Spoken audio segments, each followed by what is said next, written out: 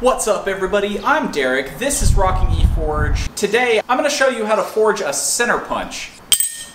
Now, I'm going to be using a 6.5 inch chunk of 3/4 inch round stock. This is 4140, which is a pretty decent medium carbon steel, which is very forgiving, pretty easy to heat treat. This is my go-to steel for making punches and chisels and the like, so without any further ado, let's get it in the fire and start forging this thing out.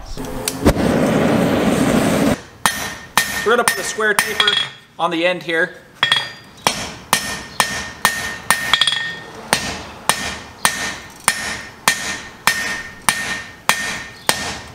And I'm not doing the greatest job at it, but notice I'm tilting the piece that I'm hammering on so that the angle of my hammer down is approximately the same as the angle between the punch and the face of the anvil. That way I get a two-sided taper instead of having a one-sided taper that just slopes one direction.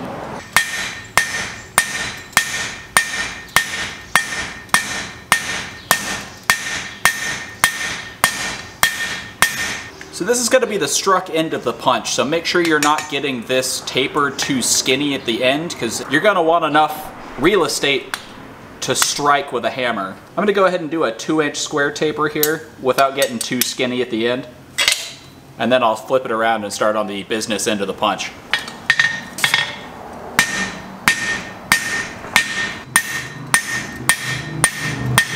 If you're curious, I've got just inside a 1/2 inch square here. I'm going to knock the corners off, but I'm not going to go to a pure hexagon.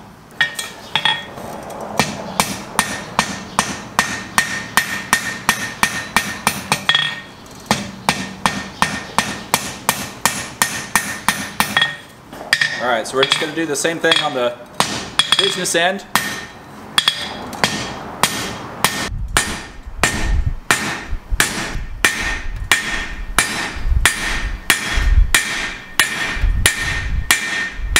Now you can probably tell that that edge doesn't quite line up with that edge, and this flat face doesn't quite line up with this flat face. I want this square taper to taper up the body and then back down in the same plane on every face, which means I'm going to have to bring this end back into a more square alignment with the struck end.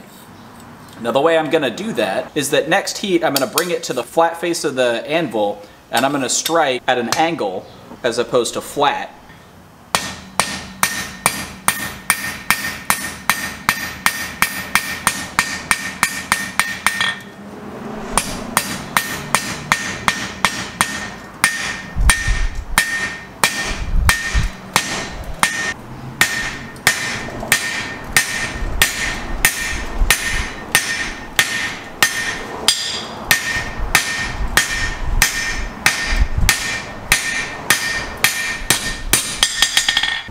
I think that's looking pretty good. I'm going to knock these corners off.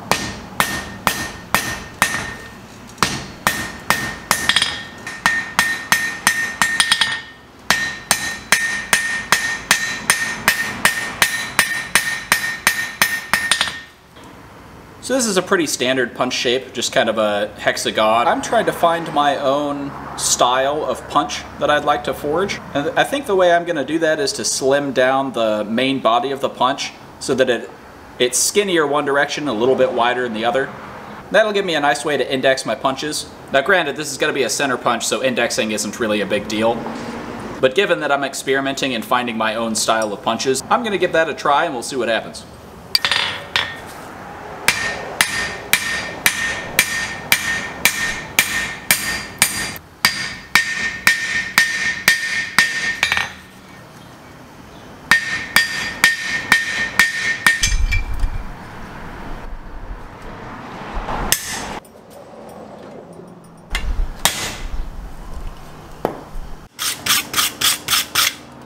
I like the way this has turned out so far. The next step, and in my opinion one of the most important steps, is to do an annealing cycle. I'm going to put this in the fire, bring this up to an orange heat, and put it in a tub full of vermiculite to cool down very slowly. That's going to relieve most of the stress that I put into the steel with my hammer and prevent cracking or other fatigue-related defects during use in the future.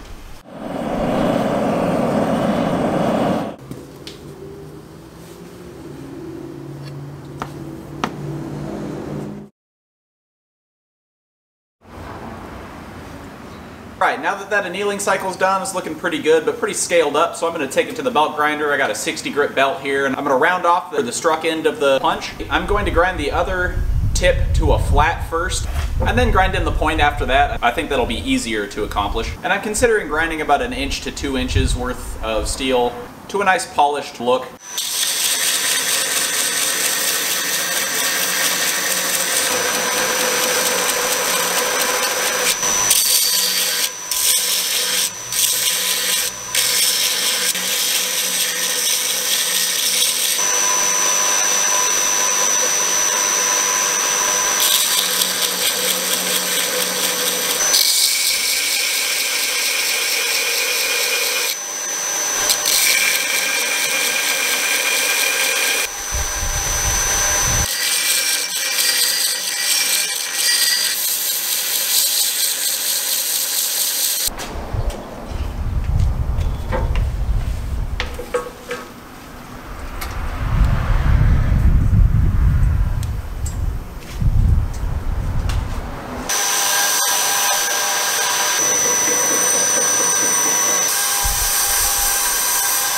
So I've got this thing all polished up and right where I want it, so I'm going to fire up the forge and get ready to heat treat this thing. A 4140 is a water quench steel, so don't do this with steels like 5160 or 1095, but this is low enough carbon that it can quench in water without breaking. The basics of it is going to be bring a little more than just the tip to a dull orange, and then I'm going to quench the first ½ inch or so in water, and I'm going to let the heat from the body of the punch bleed back forward towards the tip to temper it in the same cycle, so I don't have to do extra tempering in the oven.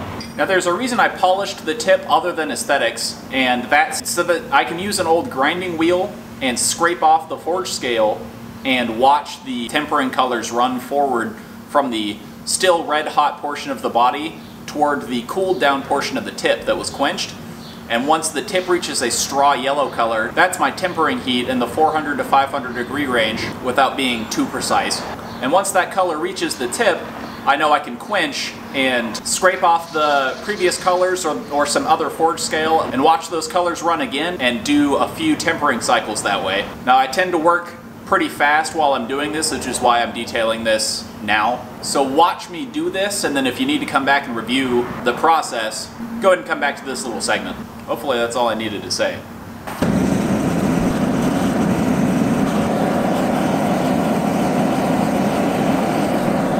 Now this is what we call tempering colors. We've got kind of a straw yellow into bronze, into kind of bleeding into a purple, into what's usually called a peacock, into a blue, into what's called a black heat here at the tip. Now I'm gonna put a chart of the temperatures that those correspond to right here, and you can screenshot that for future reference. And the reason this is so commonly used for tempering is because at different temperatures, steel oxidizes these various colors from about 400 degrees all the way up to near 1,000. And those colors are generally pretty accurate to a pretty reasonable degree.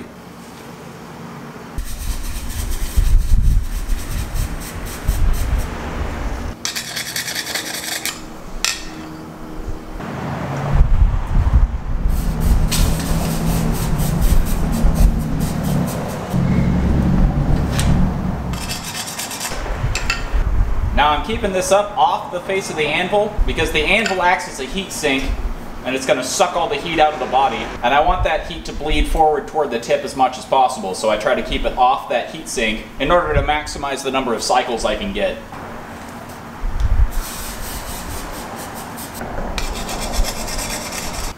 I usually get 2 to 3, but with how thick this body is, I'm hoping to get 1 more.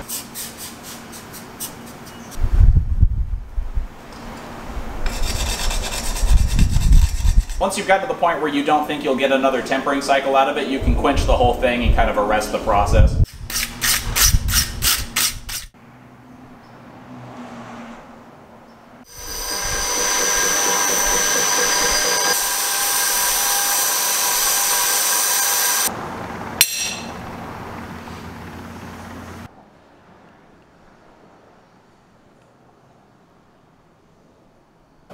Now if you enjoyed this video, please leave a like, drop a comment, hit subscribe, ring that notification bell. If you want to support the channel and make sure I can afford to keep making content, please consider becoming an honorary striker on my Patreon, where you get exclusive access to director's cuts of my videos occasional surveys where you can directly impact the content that I produce, your name or username in the credits of every video I produce from here on out, and more as the channel grows. So thanks for watching, and as always, we'll see you on the next one.